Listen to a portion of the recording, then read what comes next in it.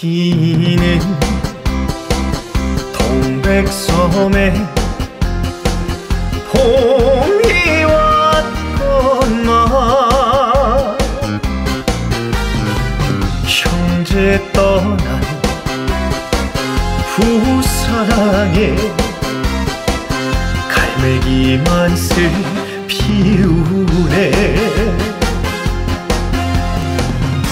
오륙도 돌아가는 연락선마다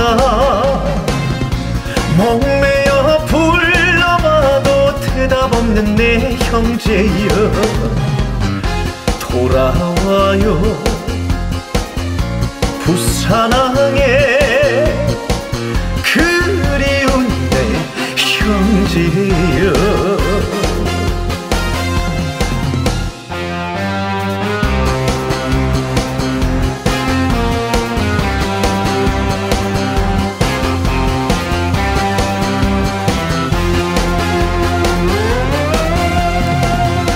가고파 목이 메어 부르던 이 거리는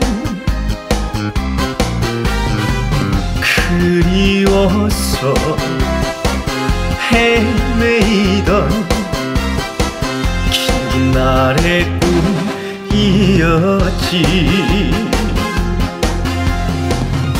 언제나 말이 없는 저 물결들도 부딪혀 슬퍼하며 가는 길을 막았었지. 돌아왔다